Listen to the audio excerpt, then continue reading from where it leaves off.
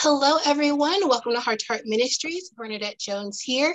We have a special guest with us today. I'm so excited that she's been able to take time out of her busy schedule to come and talk to us about her new EP that recently came out earlier this year.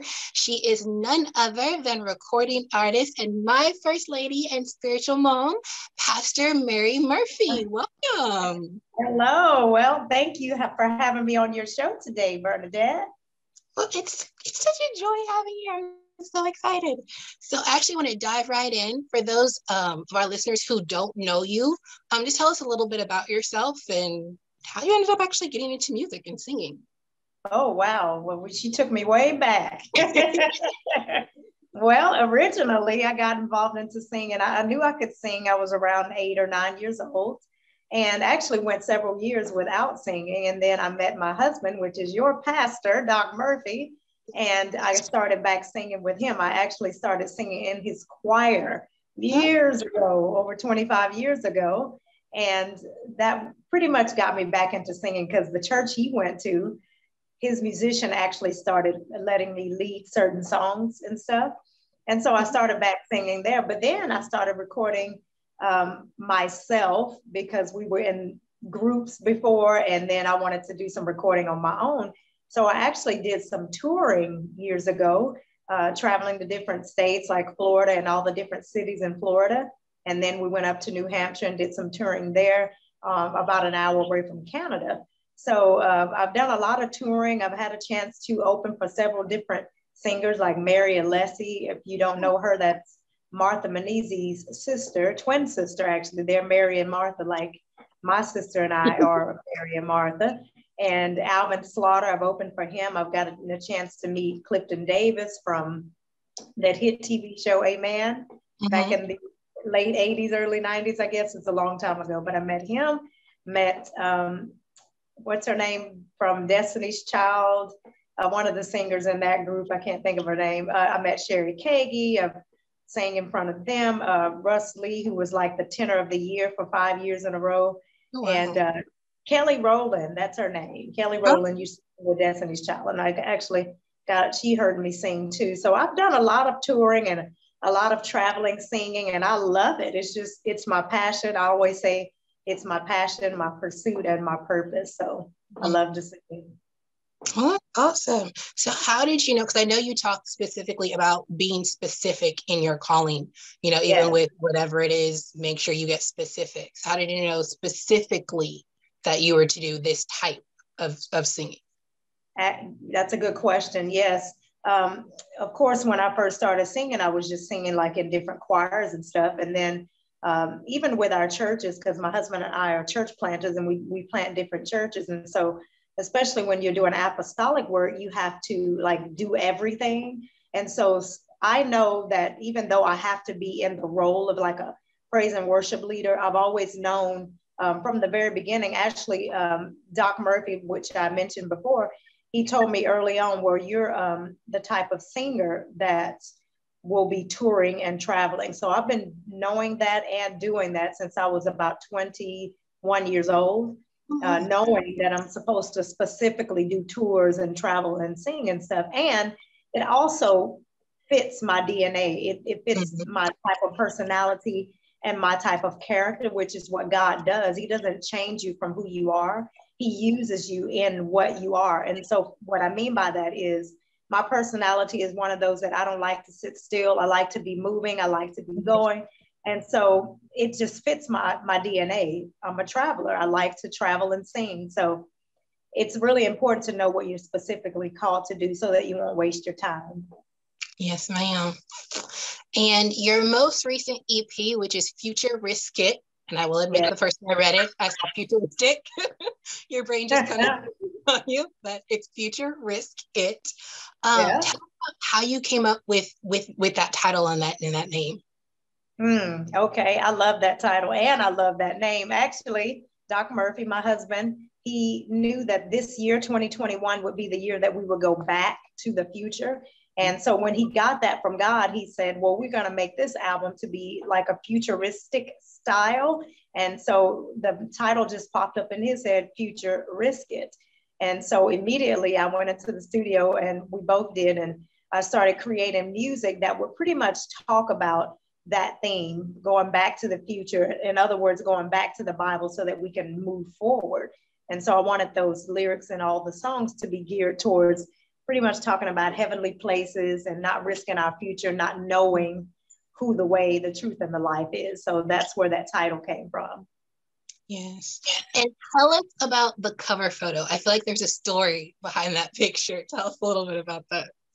The story behind the picture. Well, he had sent me, when he first told me about the album, he sent me an actual graphic or picture of this lady. And he said, this is what I want your album to look like. We want it to look like a futuristic robot. Mm-hmm. And so what I had to do is my niece found somebody. I started sending out text messages, and I said, find out for me who can do futuristic makeup on my face to make me look like a futuristic robot. So she found somebody on Instagram, and then this particular lady, when I went to her, I showed her that graphic and that picture, and she was able to pull it off. She did a fantastic job making me look like a futuristic robot. Yes, she did. She really did. For me to take it off, but it took her about 2 hours to put the makeup on. Oh, wow. It took about 30 minutes for me to wash it off. Oh, and I know you asked your social media following what their favorite song is. So I've got to ask you, what's your favorite song on this EP and why? My favorite song, I'm kind of torn, and I was like this even from the beginning. When I made it is one of the songs that I love on there. It's only 4 because it's just the first season, but the 4 songs that I did, the first one was called Hold Up, Wait a Minute. And that's the first one that I wrote for this. And then the second one was I Made It. And then the third one was What Happened. And then the fourth one was Future Risk It. Well, I was torn between I Made It and Future Risk It because I really liked the sound on I Made It. I love it. I still love it. It's catchy, and it just seems like it fits my personality. I can see me doing it in concert.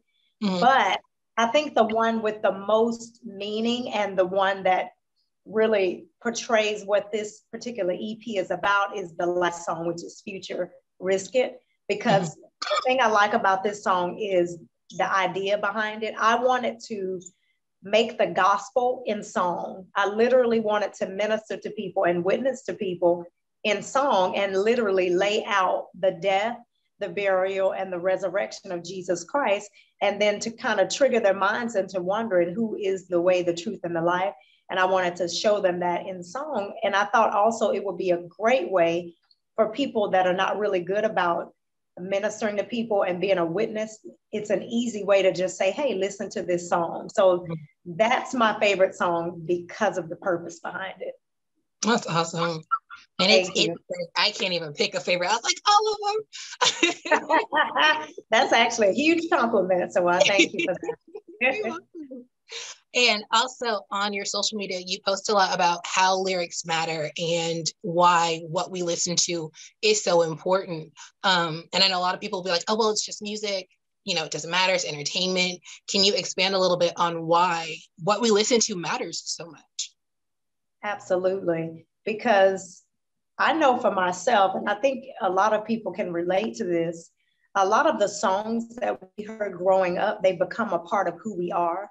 So people use songs, and sometimes they don't intentionally do it, but it does.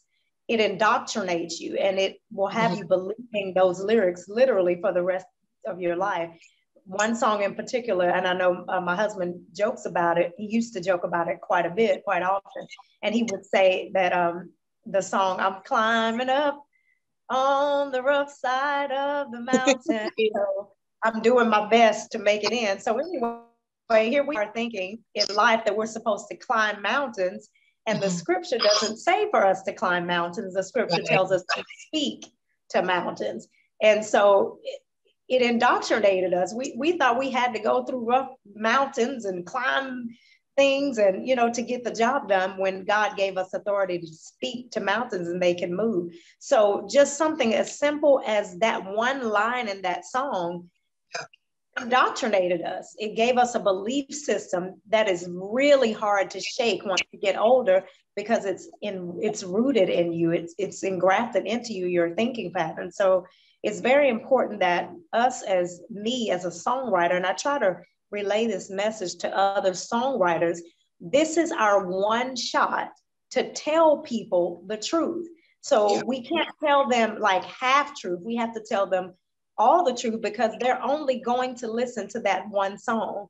They may listen to one of my songs, and if it's a confusing message in the song, then the people are going to go away with that message that I portrayed. So that's why I try to put everything according to the word in my songs. And I don't put traditional sayings in my songs. I don't put little quotes that people quote. If it doesn't line up with scriptures, then I don't say it. If I don't elaborate on it, then I remove it from the line. If it's leaving any kind of confusion in the mindset of people, then I remove it, because lyrics do matter.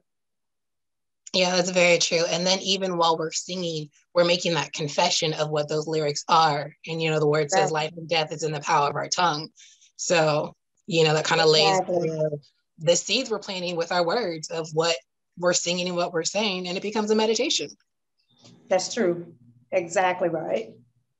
So, I think it's awesome, because I'll be randomly singing your song in the car at work. That's awesome. Thank you. No, you're welcome. Absolutely. You've got some great stuff out there that, people need to listen to, get a hold of. Like you said, you've got the gospel. It's truly gospel music, because you are actually putting the good news of God's word in your music, and the truth of God's word in your music. Praise God. Yes. Yes. Such a blessing. Thank you. And so when, you mentioned that this was season 1, when is season 2 coming? When can we expect a season 2? Season 2 is scheduled to release on April the 1st. So what I'm doing is every quarter, I am releasing a new season. And so season 2 should be released on April the 1st. And then season 3 will be released July the 1st. And then season 4 will be released, or scheduled to release, on October the 1st. So that's our timeline. And I'm looking forward to it. I'm looking forward to all the seasons.